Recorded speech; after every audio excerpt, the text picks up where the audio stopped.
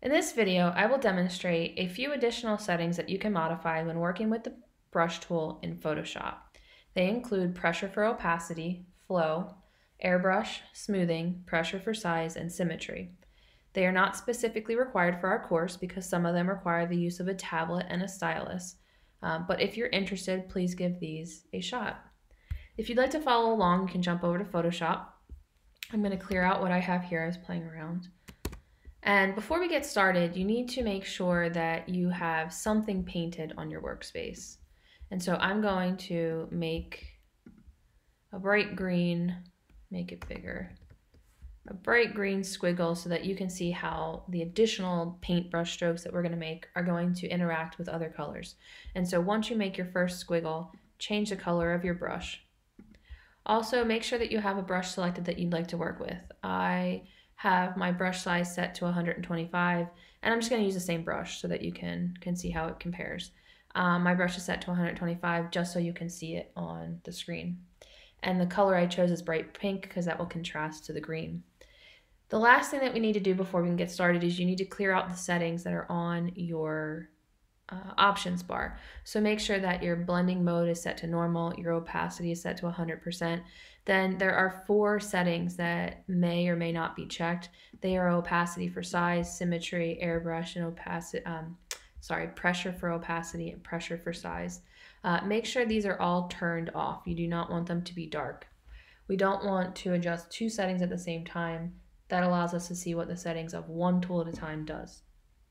The first one that we can play around with is pressure for opacity. It's right next to the opacity slider. That's not a coincidence. And then I have a stylus in my hand. I'm going to uncheck that. So before we start, I'm just going to make a squiggle.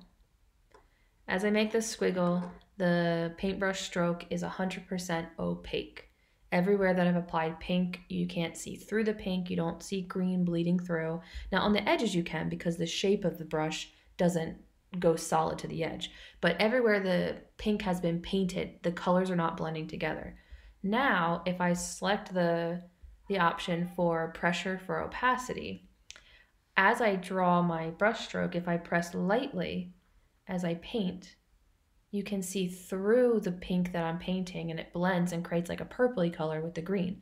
And if I push hard, it will be completely opaque. Now this brush is a custom brush that I installed, and by default pressure also increases or decreases the size or the diameter of the brush, and that's why when it's opaque it's thinner, and when it's transparent it's thinner, and when it's opaque it's thicker. Let's turn that off. Flow, the best way to think about flow is think about a pen that's running out of ink. If there's no ink in it and you try to brush, it takes forever kind of scratching to try to get ink to come out. And so you're gonna scratch and paint for a while before ink finally flows out of the pen. And if I put it at 100%, which is the polar opposite of empty, as I paint, I have as much ink as I need. It's right at my fingertips and I will always be able to paint with ink. And so what I usually do is I'll leave it somewhere in the middle unless I find that what I'm painting is applying too much color or not enough color, and then flow is an option for that. Let's erase some of the stuff that we did so that we have some more. Oh, I went too far, so do edit redo, so that we can play around with some more options. Airbrush is pretty cool because it works like a spray can paint, a can of spray paint. So if you click, it only applies a little, but if you press and hold the nozzle of the paintbrush, it will eventually fill all the way in. And so you can have lots of different variations. And so as you're drawing your lines, if you stay still for a second, it will fill in more. And if you let it go, it won't.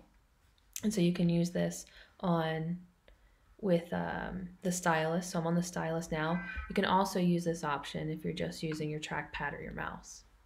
Let's undo until we get back to the green line. Smoothing affects the way that the brush is applied. And so you can play around with this, but in general, I always just leave the smoothing at 100%. And so if we leave it at 0, you can see that it kind of is jerky and different things like that. And if you apply smoothing, it will take longer to apply the stroke sometimes, but it tries to be smoother in the way that it fills in. But the one that I like the best is pressure for size. And I'm going to show you this even though this brush has it built in anyway, but you can activate pressure by size on almost any brush, and it only works with a stylus. So the diameter of my brush is 125. We've already established that, and if I push really hard, I will get a diameter that is 125, and it's consistent as I'm drawing. But if I press very lightly, I can get a thinner line and then press heavier to get a thicker line, and then let go until it trails off. And so as you're painting, if you needed to fill in an area and you didn't want as much to be filled in, you could use lighter brush strokes to get thinner amounts of your brush to be applied. Now the last one is just plain fun. It's called symmetry. So I'm going to undo until, well, I'll do Command A and X. When you select symmetry, you have to select a type of symmetry. So let's do vertical. When you do vertical symmetry, you have a line, an axis line, and anything you paint will be mirrored across it. And so if I painted a heart on the right-hand side here, I could create a heart in one full swoop. Let's undo and let's change it to a different type of symmetry. Let's do a circle of symmetry. You can move this circle wherever you want. I'll leave it here, except the location. And now on my trackpad, I'll just start drawing and you'll see what will happen. It will help you draw a pattern across the axis of a circle, and it will always mirror itself across the access point, which is the circle. So let's do a horizontal one. And so now anything I do below or above this horizon line or axis line will be mirrored. And so if I draw a circle down here, it will draw a circle on the top. If I draw mountains on the top, it'll draw the reflection of the mountains in the bottom. It's just kind of fun and cool, especially if you're trying to draw something that does have symmetry.